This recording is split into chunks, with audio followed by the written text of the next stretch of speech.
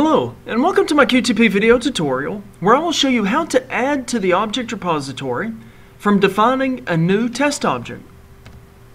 In this video, we'll be covering the following topic: how to add an object to the object repository from defining a new test object. As a reminder, to stay up to date with my latest videos, make sure to subscribe to this YouTube channel by clicking the subscribe button. This moves us to the topic which asks the question: how to add an object to the object repository from defining a new test object. One of the functionalities offered in QTP is the ability to define a new test object from within the object repository window. This is useful if you would like to add an object into the object repository without being able to record yourself interacting with the application, or clicking to add the object directly from either the object repository window or the object SPI. I'll now flip over to QTP to show you an example of this. Now that we have the QTP window open, we need to open the object repository window. For more information on how to open the object repository window, feel free to watch one of my other videos where I go into more information on that. Now that we have the object repository window open, we now need to click to begin the process of defining a new test object. There are two different ways that you can access this functionality. They both end up at the same place, so it does not make any difference as to which you use. It's just whichever one you're more comfortable with using. The first way to do that is by using the menu bar. The second way to do that is by using the button bar. I'll begin by showing you how to access this functionality by using the menu bar. So look near the top of the object repository window to find the menu bar. Once you see the menu bar, locate the object button. Once you find it, click it. Then locate the Define New Test Object button. Now you could go ahead and click that button, but instead of clicking that now, what I'm going to do is click off of the menu bar so that I can show you how to access that same functionality from using the button bar. Now again, look near the top of the window to find the button bar. The button that you're looking for is a button that looks like a yellow asterisk.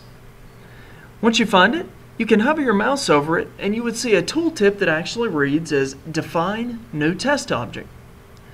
Now again, you can click through either the menu bar or the button bar. They both end up at the same place. So I'm just going to go ahead and click the button bar since I'm currently hovered over that with my mouse.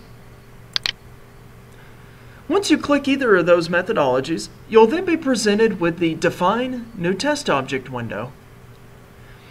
You'll see a few different inputs near the top of the window. There's an environment input, which is a drop-down.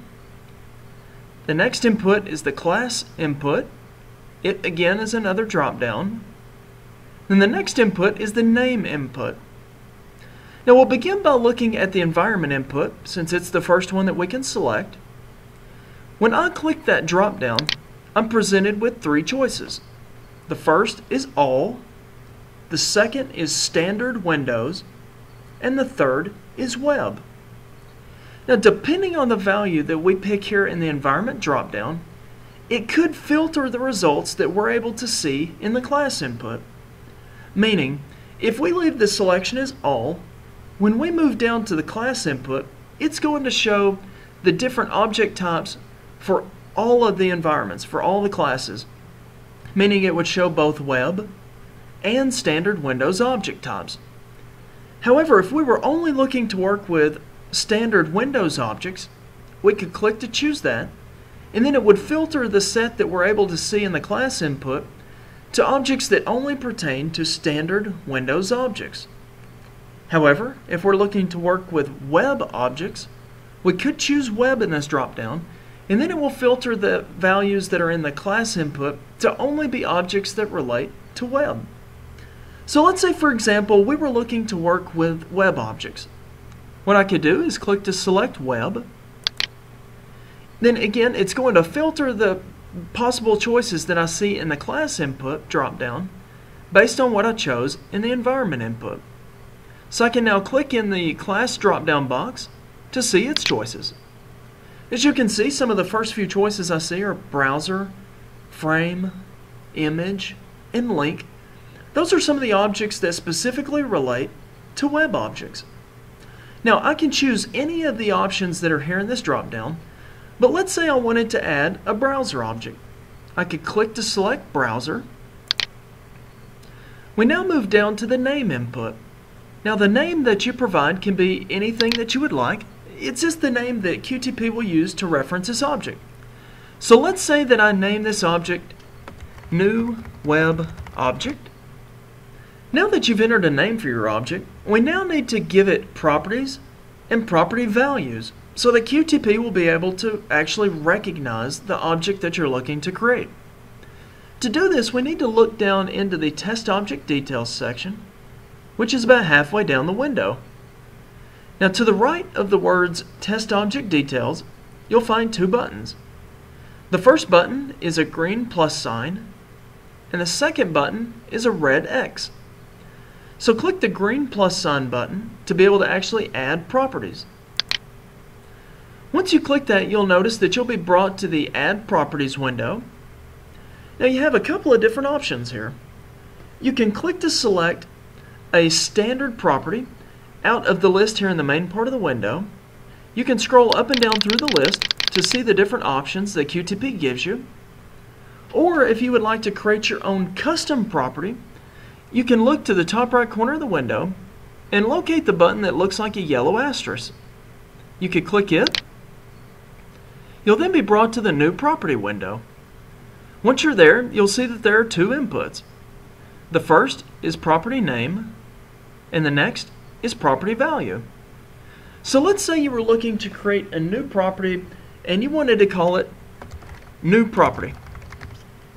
After you finish typing in a value in the property name input, you can then click down into the property value input.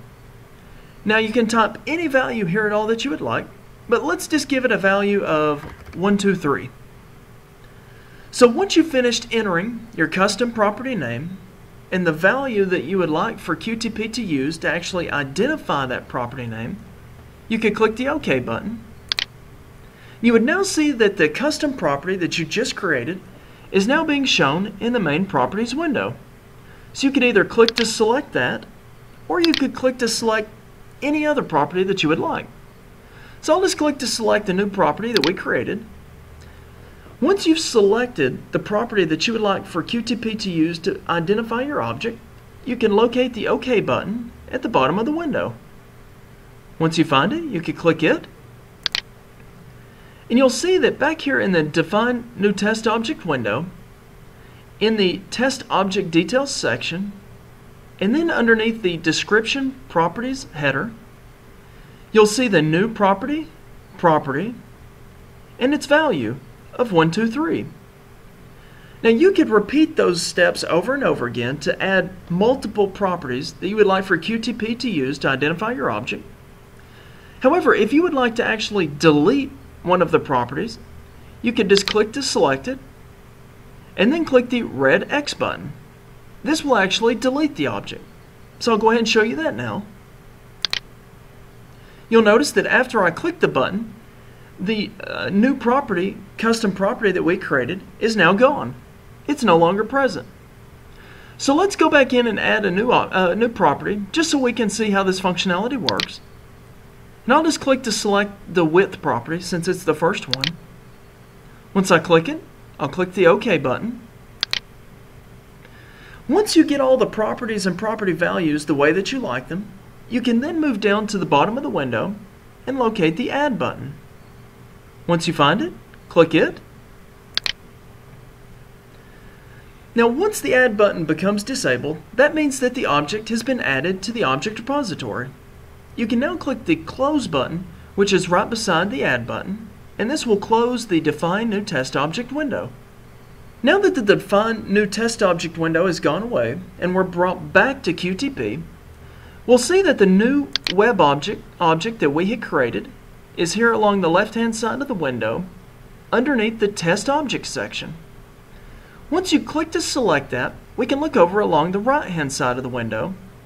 For example, in the Object Properties section, we can see that the name of the object is New Web Object. It's of type Browser, and it's in the local repository.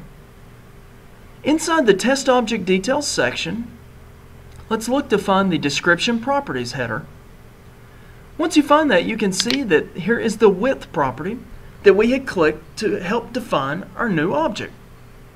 So that means that we're able to successfully select a new property and then a value that we would like for QTP to use to actually recognize our new test object.